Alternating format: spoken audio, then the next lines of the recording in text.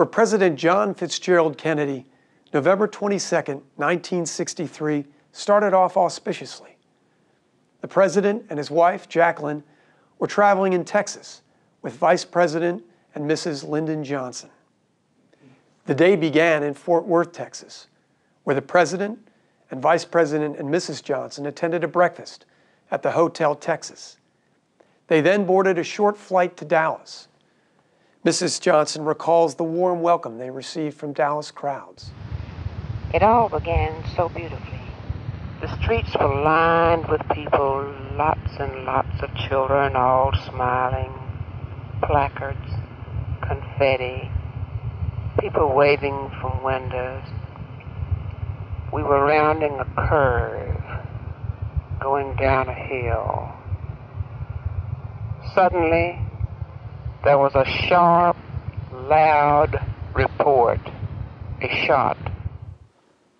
30 minutes later, at 1 o'clock Central Time, President Kennedy was pronounced dead.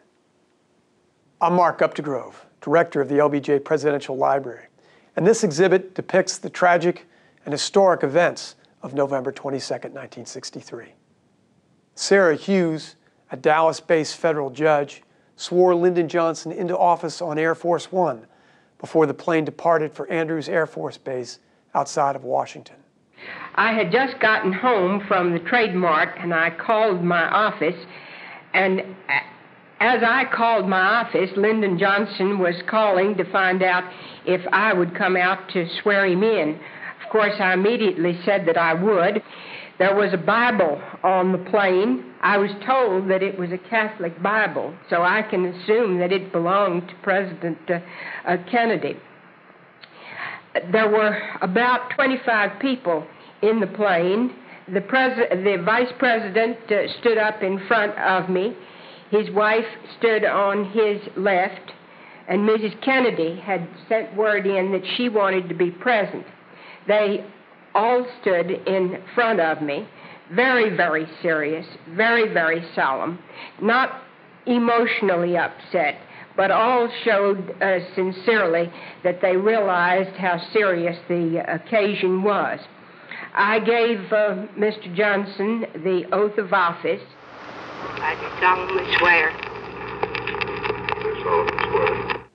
At 6:14 Eastern Time, President Johnson arrives at Andrews Air Force Base and makes his first address to the nation.